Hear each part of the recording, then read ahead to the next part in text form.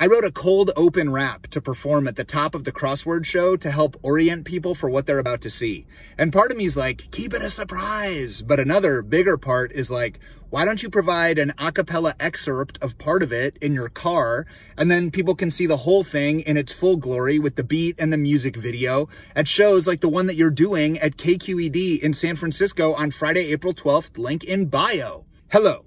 I'm your host, Zach Sherwin. Allow me to briefly brief you before your imminent word immersion. Lay out the welcome doormat to be sure that you're informed about the format of the show that you're at. So, you're about to see a pair of people solve a real crossword right before your very pair of peepholes. This puzzle's never been seen in any magazine or paper. It's a tailor-made exclusive, and I'm not the only tailor, no. For each of our 6 shows so far, I've partnered with the different crossword rock star.